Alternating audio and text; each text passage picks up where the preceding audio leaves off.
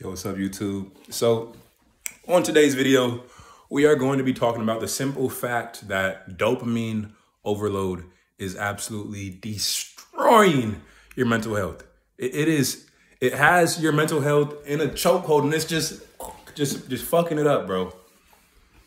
And this video is completely science-based. This ain't no bro science, this ain't no bullshit. This is completely based on scientific studies and podcasts and whatnot, and I'm going to attach those down below. But anyways, let me get straight into it. The simple fact of the matter is that, actually, let me begin with the foundation, because a lot of people don't understand what dopamine is and the background science behind it. So let me start there. So essentially, dopamine is a neurotransmitter. So it's essentially a chemical in our brains that allows us to feel pleasure and motivation. Okay? When you feel any level of pleasure in your brain or in your body, that is dopamine. So when you have sex and you feel good afterwards, that's dopamine. When you play video games and you feel good, that's dopamine. When you watch porn, when you do drugs, when you party, when you're with a sexy girl, no matter what it is, when you feel that sense of pleasure inside of you, that is dopamine in action. Okay? So every activity that we do, they release different levels of dopamine. So for example, when you eat food, that releases an amount of dopamine. But when you do drugs or when you have sex, that obviously releases more dopamine than just eating food. So every activity releases a different amount of dopamine. And where the issues arise is when we are in constant pursuit of dopamine. The issue arises when we are in constant pursuit of activities that release extreme levels of dopamine. And what I mean by that is when you constantly play video games, or when you constantly watch pornography, or when you are constantly doing drugs, or constantly partying, or constantly doing any activity that releases extreme amounts of dopamine for consistent periods of time, that becomes problematic. And the reason why that's a problem is because after you do an activity for the first time, so let's say that it's your first time watching pornography, for example. After you watch porn, you're going to feel an extreme amount of pleasure during that process of watching porn because it's releasing so much dopamine. And again, dopamine causes pleasure. So when you get the dopamine release, you feel pleasurable. So as you're watching porn for the first time, you feel extremely pleasurable. But the issue is that after you finish the activity, it's this weird pathway in our brain that as soon as we experience that extreme amount of dopamine, that then causes an extreme amount of craving. So each time that you do this activity, you begin to get slightly addicted to it. And on the other hand, although you become more and more addicted over time, on the other hand, the amount of dopamine released from that activity goes down.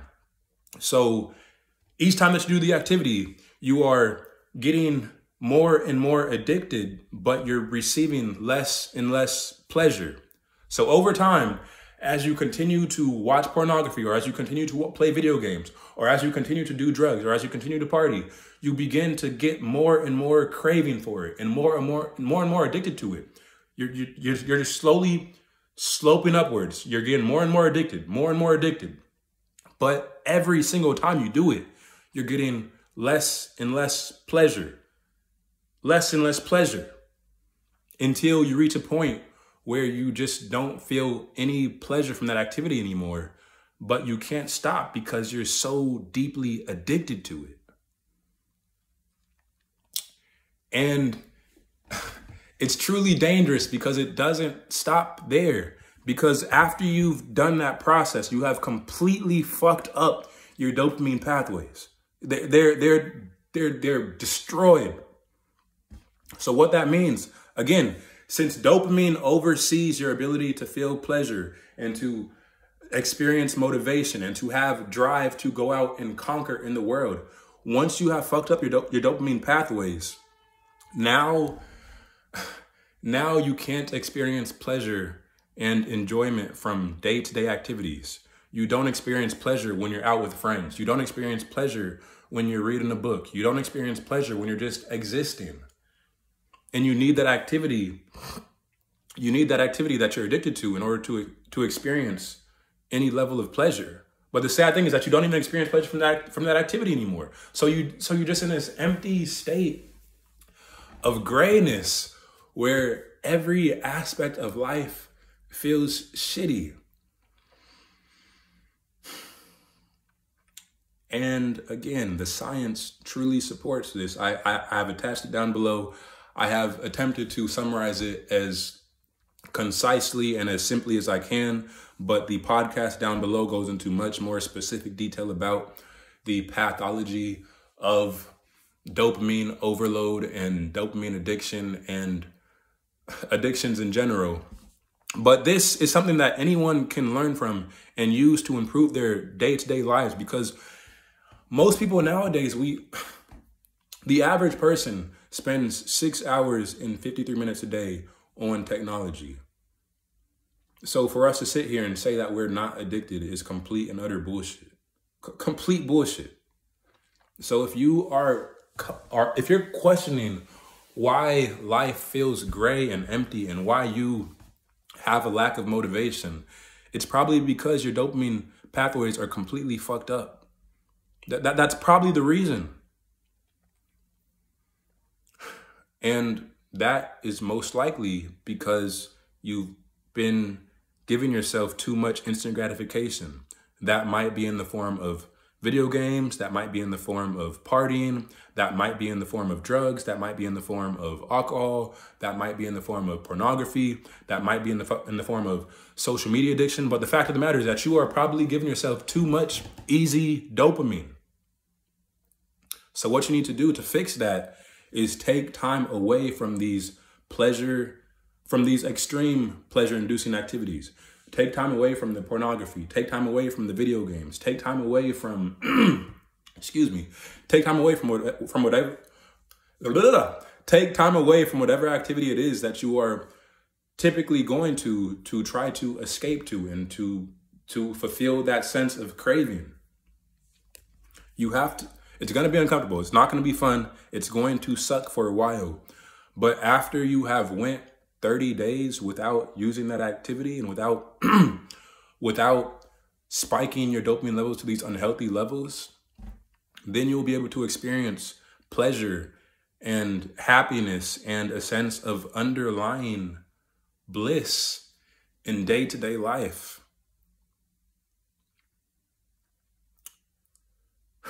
It's sad because we like to think that we are so advanced in this modern day and age. And I mean, technologically speaking, we are.